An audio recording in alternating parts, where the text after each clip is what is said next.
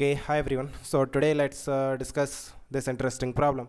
So it says a simple pendulum of length L is pulled aside to make an angle theta with the vertical.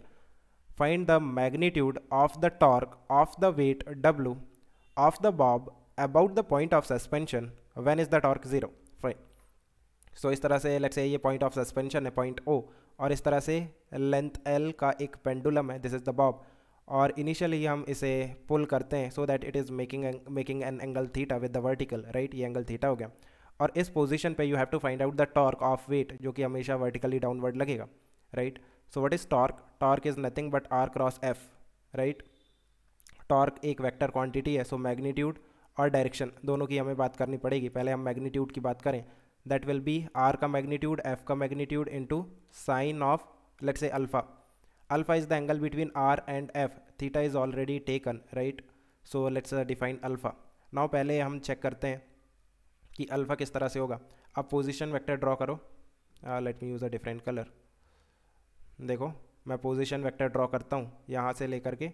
ये हो गया position vector, ये हो गया मेरा R vector, right. और जो वेट है वर्टिकली डाउनवर्ड, सो इनके बीच में एंगल कितना है? ये आपका R का डायरेक्शन है और ये F का डायरेक्शन है. So this is your alpha, right. Now you can see कि जो थीटा है और अल्फ़ा है वो दोनों बराबर होंगे. So now you can put hair theta instead of alpha. F का मैग्नीट्यूड कितना हो जाएगा? Wait that is given, right. और आर का magnitude is nothing but the length of the pendulum itself, right.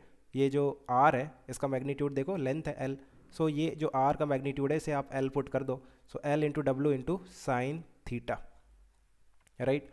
When is the torque zero? By the way direction की हम बात कर लेते हैं. डायरेक्शन कैसे चेक करेंगे? Right hand thumb rule. So are की तरफ फिंगर रखते हैं, फिर क्रॉस करते हैं एफ के तरफ, डब्ल्यू के तरफ. सो अंदर की तरफ जा रहा है ना, means perpendicular to this page and going inside, that is cross direction, है ना. और when is the torque zero?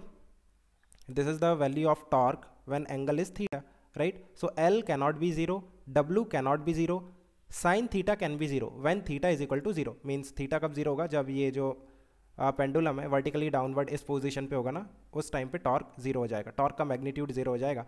By the way जो line of action of force है ना वो जीरो हो जाएगा. Means line of action of force जो है डब्ल्यू वो पॉइंट ऑफ सस्पेंशन से पास कर जाएगा. अगर जो फोर्स है, जो line of action of force है वो उसी पॉइंट से पास कर जाए जिस पॉइंट के अबाउट आप टॉर्क चेक कर रहे हो, देन टॉर्क जीरो हो जाता है ना.